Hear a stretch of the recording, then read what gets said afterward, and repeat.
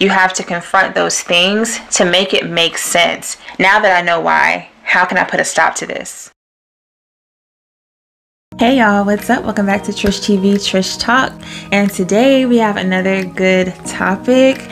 3 reasons why you keep attracting toxic relationships. Nobody better to talk about this topic than me.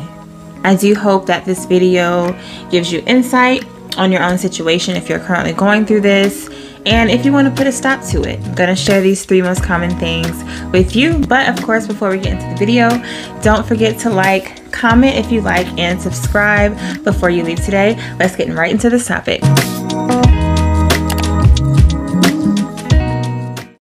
So I am going to be looking down at my computer. Don't want to get off topic, just to make sure I say everything and stay on topic. So hopefully y'all can roll with me. So as I was researching this topic, I really wanted to make sure that I outlined the 3 most common reasons. And I came up on this syndrome, the Florence Nightingale syndrome. I've never heard of that before. The Florence Nightingale syndrome is when caregivers fall in love with their patients. After they fall in love, once the patient is no longer in need of their care, the feeling fades. So when I heard this, I instantly said, okay, I get it. She's a fixer. You are attracted to people who have a lot of drama. You like to feel like you can add something of value. It makes you feel good to know that you can help somebody. People are not projects. You should never get with someone for the sole purpose of trying to fix them. You have low self-esteem. You basically do not feel that you are worthy, so you accept the bare minimum. It's easy to be taken advantage of. She allows space and room for toxic relationships. If you want a good man, you deserve a good man. The difference between the girl who has high self-esteem, not necessarily meaning that she's cocky or that she thinks she's better than anybody else. She knows her worth. She believes in herself. She believes that she deserves the best. She treats herself with the utmost respect, so she expects the same thing from whoever she's dating. I believe no matter how good of a woman you are or good of a man you are, you're going to attract different type of people. The difference between someone who has high self-esteem and someone who has low self-esteem is what they will and will not allow into their space. This woman who's confident and has high self-esteem, she blocks it. She won't allow it.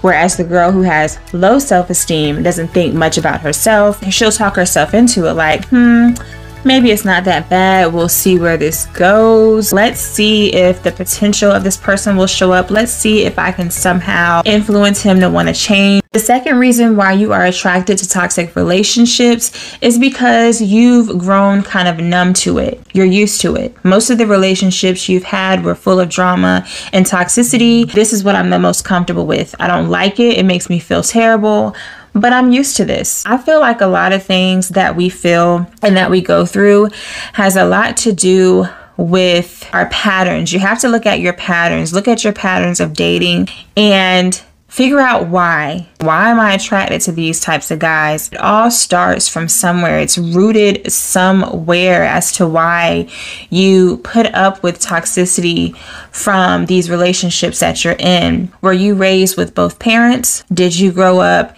seeing your mom mistreat your dad? Your dad mistreat your mom? How did he talk to her? How did he treat her?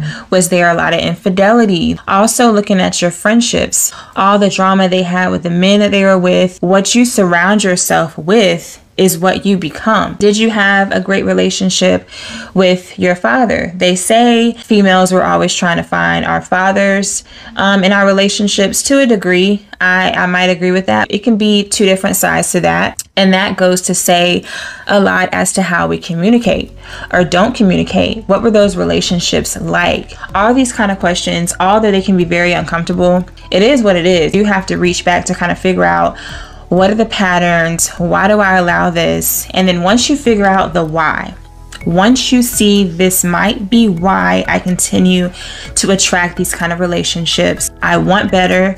I want to believe that there's better. I feel like I'm worthy of the relationship that I desire to have. But in order to make room for what I desire to have, there are some things I have to confront. You have to confront those things to make it make sense. Now that I know why, How can I put a stop to this? You yourself are toxic. Because you are toxic, you attract toxic relationships. It is so easy to shift blame, but how much responsibility do we really take? Am I a toxic person?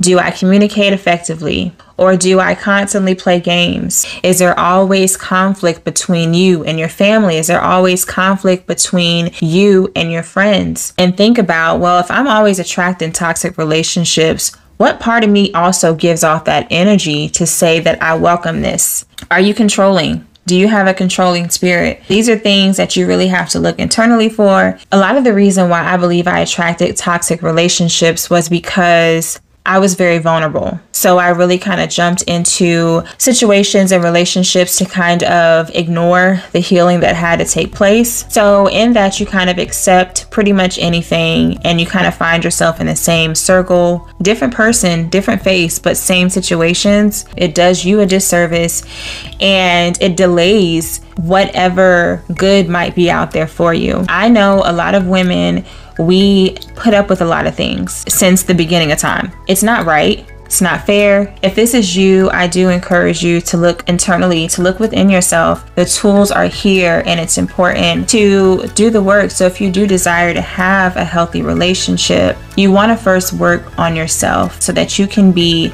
open when the time is right to receive what you desire and what you deserve.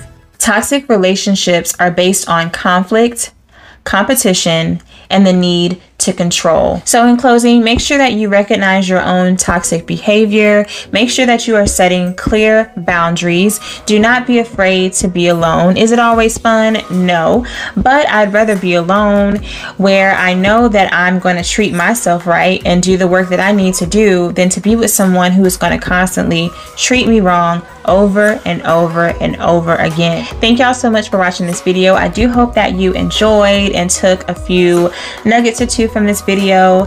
Feel free to share this video with your friends or someone who needs it. But however, I do believe if you're watching, it's because you needed it. Thank you so much for watching, and I will see you guys in the next one. Bye. Thank you guys for watching today's episode. Want to let you know, if you did not know, I do have a podcast called Out With Trish. You can listen to today's episode there via Google or Spotify. I'll have the links in the description box below. Thank y'all so much for watching and supporting.